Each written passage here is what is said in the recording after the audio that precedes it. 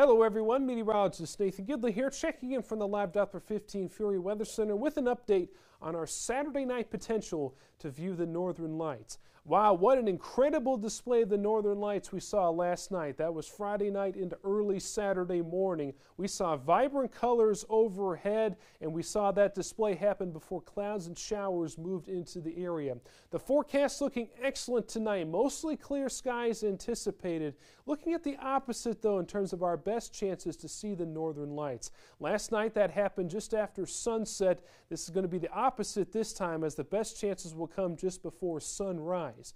Now you want to look off to the north and get away from city lights if you can. Make sure you take a camera as well and use that long exposure setting on your camera. We'll cross our fingers we see a nice display once again tonight.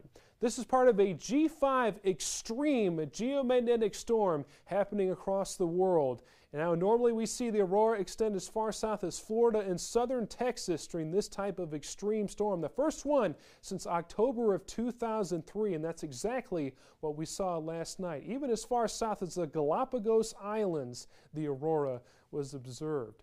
So this extreme magnetic field disturbance has been observed both Friday and Saturday, but the intensity of the storm will vary at times.